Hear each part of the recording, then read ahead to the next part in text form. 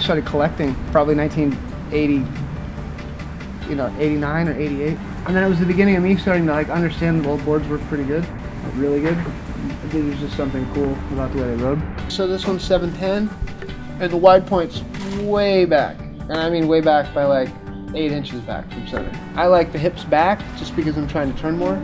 Some guys like the wide point forward. I don't like the wide point forward unless I'm riding the tube. For like California points, you know what I mean? Like blacks and California points, clean waves, you know, little, I would say in the range of like 3 feet to 6 feet. You know, anything above that, you're kind of going to be holding on for dear life. The boat you can ride in whatever you're whatever you're comfortable. If you want to get manly and go out and eat shit on a bunch of waves, you can do that when it's big, or if you're just kind of like trying to cut through the slop. I don't know, I rode that board everywhere. I took that thing all over the place. It looks like hell, but it rides great. This one was shaped by Hoy Reynolds, works for Rusty. Used to work for GNS back in the day. It's a copy of this. This is a 7.8 Bill Barnfield lightning bolt. It's a lightning bolt I got from Jerry's house. I was staying there and they needed me to clean some shit out from underneath the house because all the sand had piled up from the waves washing through.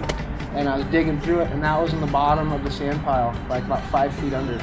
The board's this big sometimes, unless it's like pipeline or some shit, which is for me is a couple months out of the year.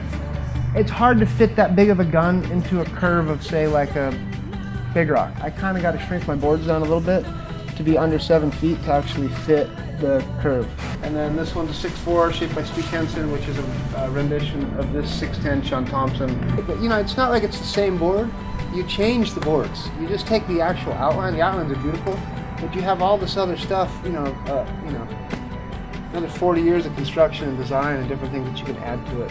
It's not like you're changing the initial shape of it too much. It's just taking some of the extremities out of it. In that time of 70s, 80s, where longboarding wasn't really coming around, there were a lot of eggs still being made. GNS, Fry, a lot of people made a lot of stuff, cool stuff. And the egg design it'll never go old. For the most part, I kind of stay on these 3 right here. Because if the waves get big, I jump on single fins. If it's not, I'm riding a longboard, and in between, I'm probably on like an 8 or a mid-length or something. Surfing's in a brilliant spot where you can actually ride whatever you want. So there's no real kind of stigma.